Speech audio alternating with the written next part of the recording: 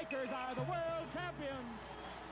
The Lakers have won it again. Decades, Michael Cooper has helped build a tradition of excellence in Los Angeles. There's the buzzer. The LA Sparks are the new champions of the WNBA. That's all I've ever known here in Los Angeles is to win a championship. And I mean, right now, these ladies know what it takes.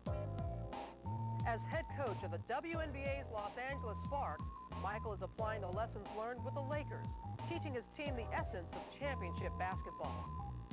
For me, being a local girl and being in Inglewood when Coach Cooper actually played at the Forum is really exciting for me to be able to work with him every day. He's taught me so much in such a short period of time about the game. You got to do a defensive stop. No three right now. This is what we're about, is defense. Southern California has always been home for Cooper. He starred at Pasadena High School, and ironically, he patterned his game after a member of the Lakers' arch rivals, the Boston Celtics. My idol growing up was John Havlicek. He was willing to do whatever it took for his ball club to win. That was my thinking coming into the NBA, is just doing what I can for the Lakers. On a team with future Hall of Famers Magic Johnson, Kareem Abdul-Jabbar, and James Worthy, it was up to Cooper to provide the intangibles that were crucial to the Lakers' success. He was one of the first role players in the NBA who didn't care if he scored or not, did what the team needed to win. My main goal right now is to make the first team all-defensive team. Then my next goal after that is to stay on that until I retire. He received all defensive honors 8 times, and he took it upon himself to shut down the opponent's top scorer. He had an aura about him, the gunslinger mentality from the Old West. He's trying to send a message, you know, to the opponent that he's about to lock up. Steal by Cooper. Well, you could see that one happening. You could see the eyes of Cooper. There was some sort of sickness inside of him that enjoyed frustrating people when they were out there on the court. The dribble drive around Worthy. Cooper blocked the shot. He didn't give you the easy basket. You knew when you were going to go against the Lakers and Cooper was going to guard you, it was going to be a rough night. The zest that he had when it came to taking the challenge to stop somebody. He really wanted to stop somebody. Bird, Cooper right with him. Where Cooper's like a winter coat on Bird.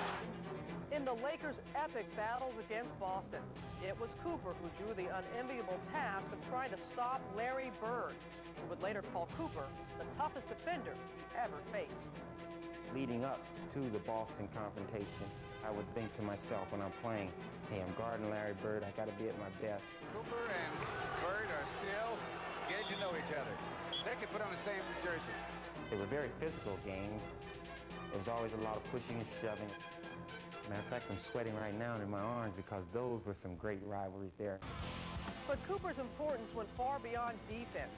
His intensity and savvy made him an asset in every phase of the game.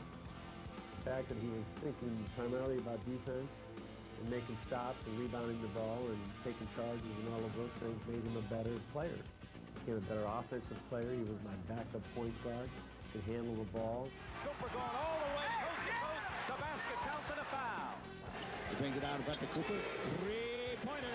Good. He was that igniter off the bench. Anytime you'd see him come off the bench and the crowd would start yelling, Coop, Coop, Coop.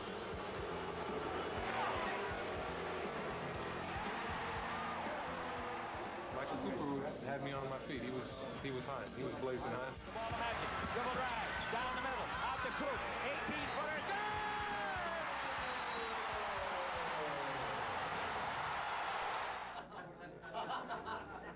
Well, I know y'all been waiting on the man of the hour. So I guess I said you needed another assist, so I came up here to help you. Well, Irvin and I go back to 1979 when we first came in the league together. I had been in a year prior, but I was injured, and then he came in, so it was like we kind of clicked. With Magic's ball handling and Cooper's athleticism, the two developed a high-flying play that became a signature part of Showtime. The Cooper loop, the pass where Magic would throw it in the air, and I would go sailing by, catch it, and slam dunk it. Magic and I were thinking about a way where I could use my bleeping ability. I just kind of looked at Magic, and he knew exactly what I was going to do. And I backdoored my man, and all of a sudden, you know, he throws the ball in the air. Alley-oop! They call that the Cooper loop here in Los Angeles. And when when he goes up in the air, I mean, you are talking serious levitation.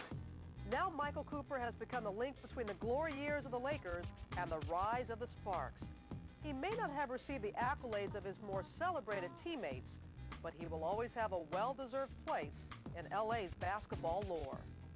Without a doubt, one of the great players that I've ever coached and a real integral part of our championship runs.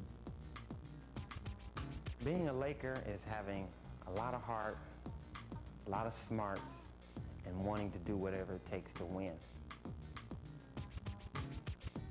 Michael